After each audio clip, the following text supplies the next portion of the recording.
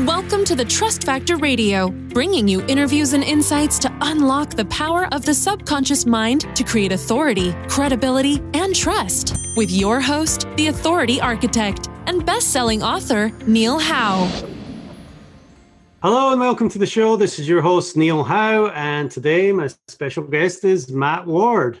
Matt is the founder of Breakthrough Champion, and in 2002, Matt started a website agency, In Concert Web Solutions, which he in turn sold in May of this year, 2018, for 7 figures. Congratulations on that. So that he could focus on helping businesses get more word-of-mouth referrals. His pending book, More, Word of Mouth Referrals, Lifelong Customers and Raving Fans, is set for release in the fall of 2018. Matt is a professional member of the National Speakers Association and a podcast host himself of the popular small business podcast Square Peg Round Hole. He's a 40 Under 40 recipient and Chamber Small Business Owner of the Year. Lots of exciting stuff to talk about here. Matt, welcome to the show, Matt Ward. Thanks for having me on, Neil. I greatly appreciate it. Well, I'm looking forward to this dynamic that you have gone through, being a website or a digital agency for many years and scrubbing all that and going to straight word of mouth. Most of the people that I talk to on this podcast are the digital evangelists. So I'm definitely looking forward to hearing what you've got to say about word of mouth marketing. So take us back a little bit. Let us know a little bit more about yourself, how you got going in this industry, and who it is that you help now.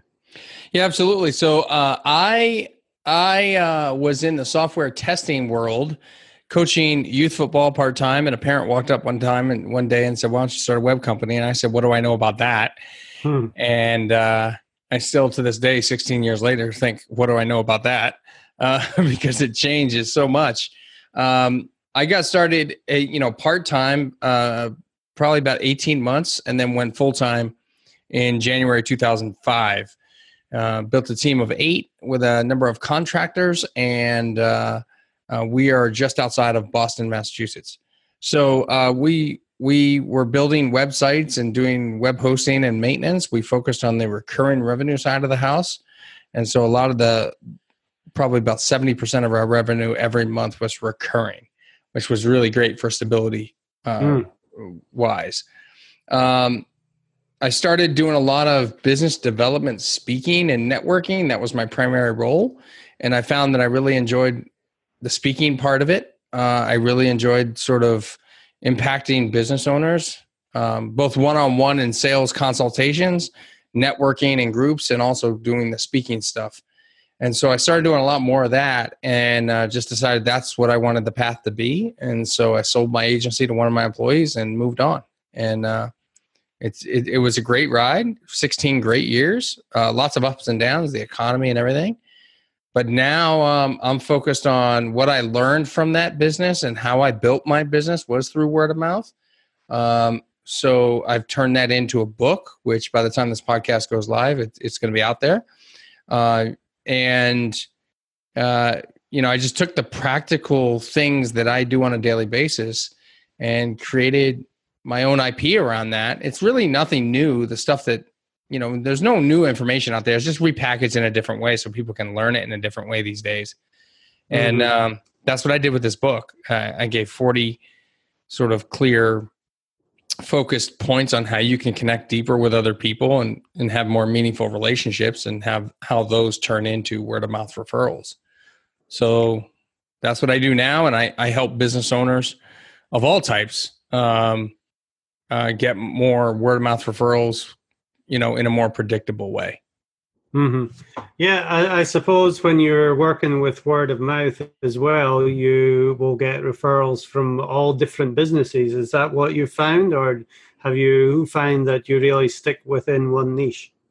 Yeah, so I think it's every business is different, and I think it's certainly best if you can figure out where your referrals come from. So in my web agency, my referrals, it was great to get referrals from clients, but that's not where my primary source of referrals came from. My primary source of referrals came from IT companies, people that did break fix and managed services, and they would get called for websites. Very rarely were these IT companies even my clients. So don't think for a second that word of mouth referrals is just coming from customers and clients. That's not the case at all. So I had 35 partners in the IT world that would send me referrals every year. And I didn't need a ton of those to be incredibly successful. But each one on average would send me one a year. That's 35 strong new client referrals. Mm-hmm. And they weren't leads, Neil, they weren't like leads. They weren't really tire kickers. These were people who were coming highly referred, ready to buy, ready to write a check, ready to have their problem solved. And so my job was to make sure that the IT people really knew who I was and that I was in their corner all the time, that I cared about their success so that they would care about my success. Right. And I think that's a really important point there, that this is not leads coming in when you get referrals. This is somebody that is primed and ready. They've got that recommendation. They know all about you probably already before even getting on the phone. And like you said, they've got their checkbook or credit card in hand, and they're ready to get that solution to the problem. So in looking at your past business, what was the major problem with them? Was it just they were trying to get leads all the time for their business? You mean my clients in the agency? Right. Uh-huh. Yeah. I mean, I think companies, when they come to a website agency, they're saying, they're saying I want to rank number one, right? That's usually what I heard. But I don't think that's really what they want, right? Because if you dig down deeper, if you keep asking, but why? But why is that? But why is that? But why is that? If you ask that 3 times, you're going to get to the root of the problem. The reason they wanted to rank number one, because they wanted more sales. Why do they want more sales? Because they want more revenue. Why do you want more revenue? Because we're not profitable or whatever, right? And so if you can help them really uncover that the problem isn't that they want to rank number one on social media or search, on Google or whatever, the reality is they want more business. They want more sales. And so if I can help them do that, then they're going to hire me. I'm going to solve their problem. And so building a website was about building effective websites in this case, getting people to convert. And from a word of mouth perspective, it's about helping people understand that this can be a predictable form of revenue for their business, or a predictable form of increased opportunity in a way. They've got to track it. They need to know how many word of mouth referrals they're getting. They need to know where their business is coming from, because it's important to know if you want to focus on a particular niche like the IT professionals, or if you want to focus on your clients, because that's where your referrals come from now. So you do need to know that.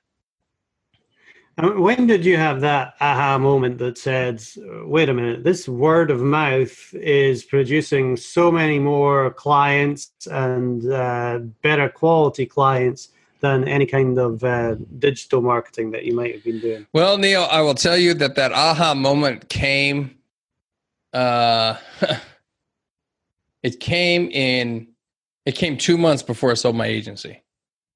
Wow. That's how late in the game it actually came. And here's the interesting thing. I hated cold calling and I hated traditional sales, right? But I love networking and I love being a connector. I love introducing people to other people. That is something that I think I was just born with as a trait. It's just ingrained in my personality. And so I always defaulted to networking rather than doing a lot of paid advertising. And we did it over the years. We bought leads. We put a lot of effort into SEO or paid ads. And my previous experience prior to owning my agency is I did a stint at Lycos.com, the search engine. and I was working on their paid advertising team. So I understood everything there was to know about pay-per-click marketing. But I just didn't love it. It just didn't feel like we were having a lot of great success with it. It's not to say that there aren't people that are, but it didn't fit with me and my personality. I just really love the relationships a lot more. And so that also meant that it was a longer sales cycle for me, but I was okay with that. So over the years, I knew that that was how I was operating my business, and I was finding more success that way for me. And then how this information sort of came out and I ended up writing the book was I participated in masterminds for many years and CEO level groups that I found were incredibly effective.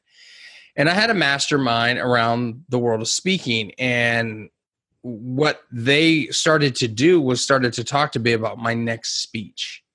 And turns out, as they questioned me about the success of my company, I started giving them answers like, well, doesn't everybody do this? Doesn't everybody care about other people? Isn't everybody a giver? And their response was unanimously no. No. It's that they said we should all be doing it, but we're not. And I just sat there dumbfounded. I'm like, wait, so you're telling me the stuff I'm doing to care about other people aren't doing? And they're like, yeah, no. People don't send handwritten thank you cards. So yeah, and that was kind of my question about the aha moment. That if you've always been a giver and you realize that is what is working for you, there are so many people out there that are just what's in it for me? What can I get out of this deal? That they never have that aha moment to if you help enough people get what they want, you're going to have everything you want. That's right. That's right. And that's the approach by which I live my life, Neil. And so it's interesting that that's how I obviously end up writing a book about it. But in running an entire business conceptually on that now, which is a struggle sometimes because word of mouth referrals and giving, it takes time to see results from that. If you're tracking the results, it's going to be a problem, right?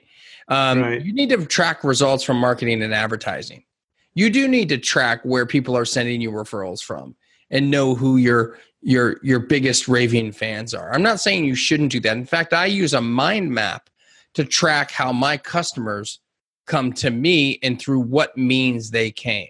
So I literally will draw strings between each connection point person to see where they go back. So for instance, let's just say you and I met at a conference, right? And then you introduced me to person B like 3 months later. And then person B introduced me to person C like 6 months later, right? Now we're talking that's like 9 months, but there's 3 people in that string. I would put that on a mind map when person C did some business with me or sent me a referral, right? Mm-hmm. And so I would be able to go back and visually see where these people came from. And I could say, okay, hey, that conference produced, just like somebody would for marketing and advertising, mail and postcard or doing a Facebook ad or a Google ad. What is the ROI? I can actually look at my mind map and say, wow, that conference produced 10 really great connections, which produced 30 additional second level connections, which produced overall a series of transactions. Yeah. And I can say, I'll go back to that conference. Even if the conference doesn't have great content, I'll go back to that conference because the networking was so solid. Right. And that is often the number one thing that people get out of these conferences and why they go is to network with the people there, like-minded people. And so much business is done at these conferences. Yep. It's really great. Absolutely. Yeah. And I mean, networking is touted as one of the 3 top things that are on every conference website, right? They talk about coming to get the great content and come to network. Right. So there are people that they go to conferences and I have a LinkedIn friend that was telling me the other day, he was at a blockchain conference and he skipped out on the conference because he didn't want to listen to the rest of the speakers that day. And he was going back to his room. He changed in his clothes and meeting up with all the people in the hallway that he met. You know, there are people that don't even attend the sessions. They stand in the hallways and meet all the people, you know? Right. And that's the value, right? The relationships are the value. And so for me, the way I operate, the way I work, content generation is pulled out of me. I work collaboratively with other people. So when they're asking me deeper dive questions, while those are sometimes difficult to hear and difficult to answer, that's where I get my best content from. Right. Well, let's talk about the book. It's called More, Word of Mouth Referrals, Lifelong Customers and Raving Fans. Tell us what we can expect to find inside the cover. Yeah, so inside the cover, you know, there's a couple chapters in there that sort of define what your personal care package is. How I've identified it basically is how you care for other people. And there's 4 components to creating more word of mouth referrals. And if you do these pillars, as I call them, then you can effectively get them on a more systematic basis. So 1 is over delivery. 2 is listening to other people and what they say, but also what they post on social media. So we'll get into that with your digital audience here. 3 is surprise. How do you surprise people in your life? And 4 is non-self-serving acts. So what do you do that have for others that has no benefit or bearing on you? So those 4 things are what produce more word of mouth referrals. They're caring focused. And then the rest of the book is 40 different things you can do to connect with people on a deeper level. Also associated with each lesson, as I call them, is a tip to go a little bit deeper. So it might be things like bring coffee to your client. Well, if you listen and you watch posts on social media, you know what type of coffee your client likes. Now, there may be listeners now thinking, you got to be kidding me. This guy wrote a book about bringing coffee to clients. I can tell you there are very few people that do this. And so when you do it, you are remembered and you are top of mind for your clients, right? And isn't that the number one reason why you do advertising and marketing in the first place? Exactly. You're right.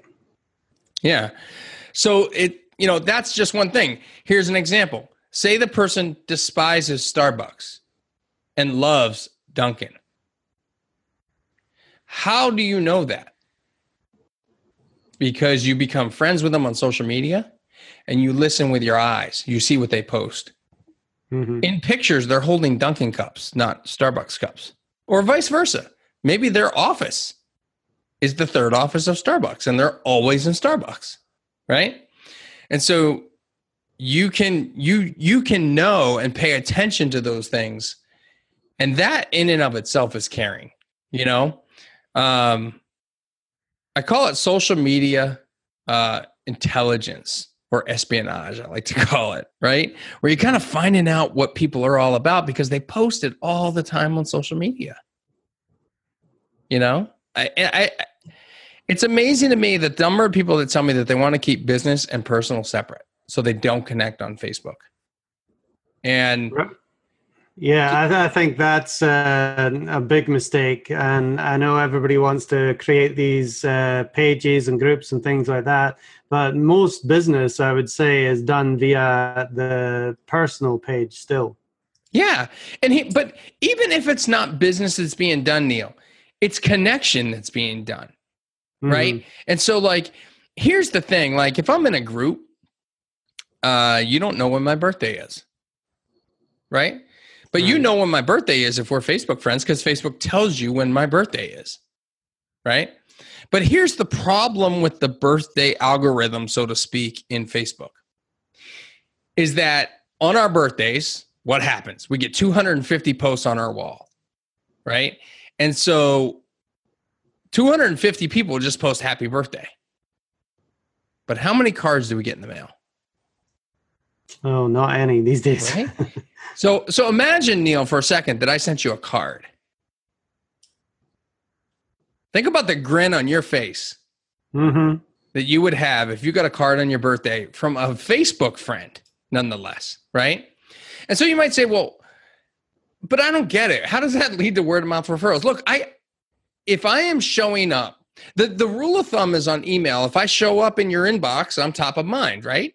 If I show up on Facebook ads, I'm top of mind. If I show up on Google ads, I'm top of mind. If I do retargeting, I'm top of mind. But the problem is we're inundated with those things. I'm not saying you shouldn't do those things. I'm simply saying those are marketing and advertising. And I want people to start caring, right? And so to do that, when we care, we cut through the noise. And the byproduct of all of that, Neil, is referrals. Because people will care about you. They like you because you like them.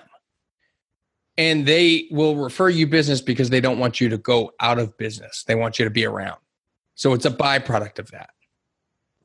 Excellent. And there's, so many things that you can do that are just, long lost arts, like using the regular mail, like you said, that really captures people's attention, and they don't forget you. They don't forget those kinds of things. And I'm sure every time they see a Facebook post from you, from that point on, they're going to be willing to share it. And even if it's if I could give you a quick case study of this, I had a friend that was referring me. She was in South Carolina. She was referring us business. She's a marketing and advertising agency, but she didn't do websites. She sent websites out, outsourced them. And I was reading her blog. She's a great blog writer. And I was reading her blog one day, and buried in the middle of the article was a story or a sentence about her love of chocolate-covered bacon. So what do I do, Neil? What do you think I did? Oh, I'm sure you found a way to send some chocolate-covered bacon in That's the mail. right. I spent an hour with one of my employees sourcing chocolate-covered bacon, mailed it to Ronnie Bartle's house. And within, 3 hours of her receiving it, she's got pictures all over every social channel possible. People will rave about you because you're different. You're unique. In that case, I listened to what she was saying, even though I read it. I used my eyes to listen, and I surprised her. Big thing, right? And so when you do these little things for your clients, and mind you, the card I mailed or the thing that came from the bacon and whatever didn't have my company brand all over it. It wasn't a promotional or marketing item. It was just chocolate-covered bacon, And these are the types of things you can do with your clients all through the digital world to cut through the noise. Right. And it's somehow akin to some of the direct mail marketing, especially some of these lumpy mails, but they have a specific marketing message along with the package that gets your attention.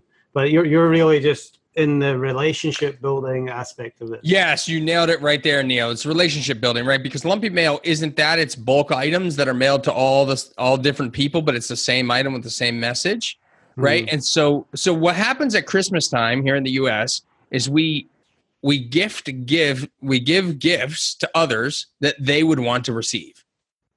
But yet for some reason in business, we don't do that, right? We give people things with our logo and our brand on them that we think that they want, right? But they don't really want that stuff. Somebody said to me, "Hey, what if I was a coffee drinker? Would an ideal branded coffee mug be great?" And I said, you know what would be best would be an unbranded coffee mug for you. You don't need to have the brand on it.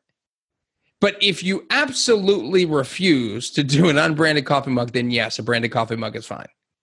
Right? So I'm not a hardline person on this. I would rather you do something than nothing. So if you claim you don't have enough time or you want to use branded stationery because you bought 5,000 pieces of it, then use branded stationery. And then once you're done using branded stationery, just buy some general cards from Amazon and handwrite the cards after that. Use the branded stationery until you use it up. I'm not a proponent of having it cost you extra. Most people think that this takes a lot more time to do simply because it takes more time to write a note card than it does to write an email. But the reality is not much more time, right? They just think it's a lot of time.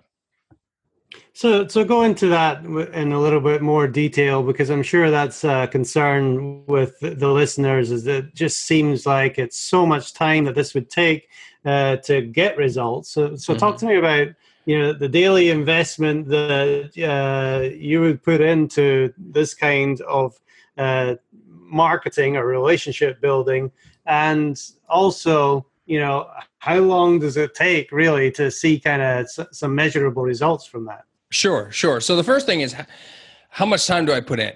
Well, not much now, because I built a habit of it, right? And so it's not any more added time in my view. It's more a habit now. That said, it took a little bit more time to get moving. So what I always suggest to people is you pick no more than 6 people. No more than 6 people to build a deeper relationship with. As you do this, you still need to do your marketing, advertising, and don't think for a minute that with my speaking business, I don't do marketing and advertising.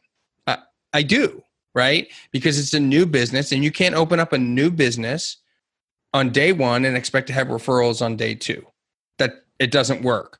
So to your point about how long it takes, that's all dependent on how much or how deep the relationship is, and whether the person is aware. So there's this thing called your reticular activator, Neil, that the best example I can give you is if you're thinking about buying a new car and you decide, okay, I think I want to buy a new red pickup truck.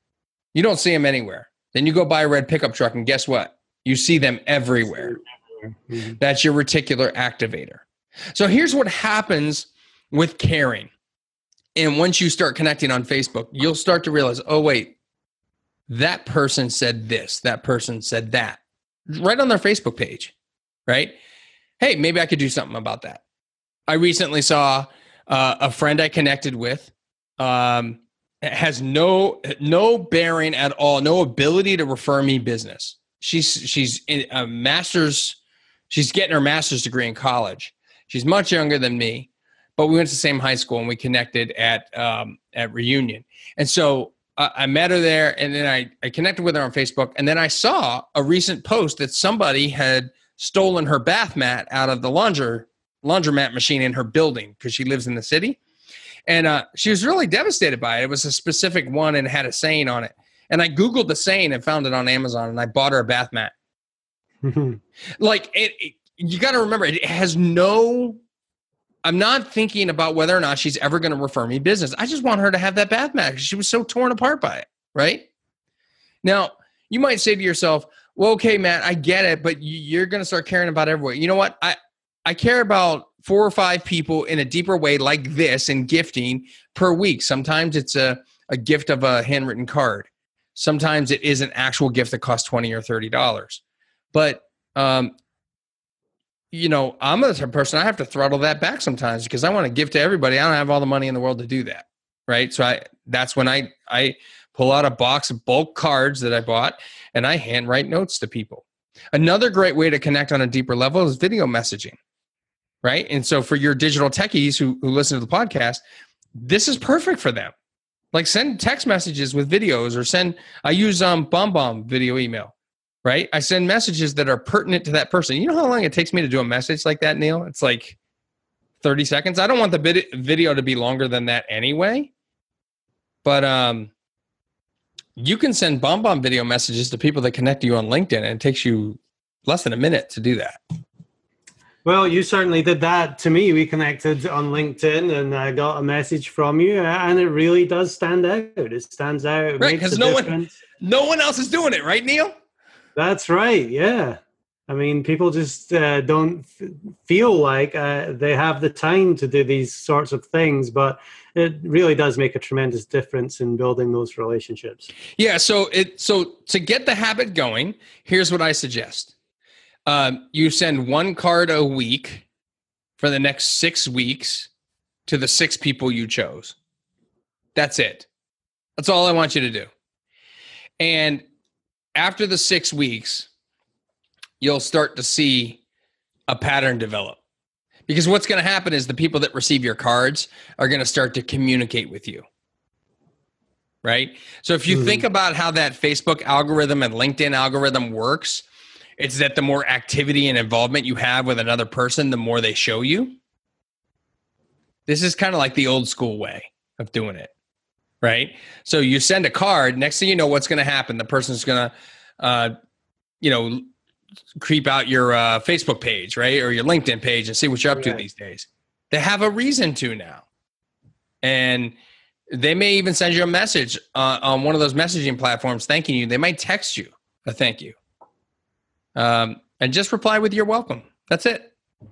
And move on about your day. It doesn't add any extra time, Neil, to your day. And it makes you a much happier person. It is a powerful, powerful thing. Really. All right, Matt. Well, there's so much more to talk about here. I wish we had a great deal more time, but you can find out a lot more information from Matt Ward in his book, which is More Word of Mouth Referrals, Lifelong Customers and Raving Fans. Matt, if somebody wants to reach out to you, to talk or to get your book, what is the best way for them to do that? Absolutely, Neil. Thanks for asking. My website is mattwardspeaks.com. You can email me. My email is matt@breakthrough-champion.com. And the book is on Amazon, both in Kindle version on the ebook and also on paperback, and soon to be out on Audible. Well, I'm definitely going to have to pick that one up. We just scratched the surface here, but there's definitely so much more to learn and to do to get those referrals coming in. Matt, this has been excellent conversation. Really enjoyed the content here, enjoyed talking to you, and thank you very much for being my guest on the Trust Factor Radio today. Thanks for having me, Neil. I greatly appreciate it. And to our listening audience, if you like what you hear, hit that like button and share, and we'll see you next time on the show.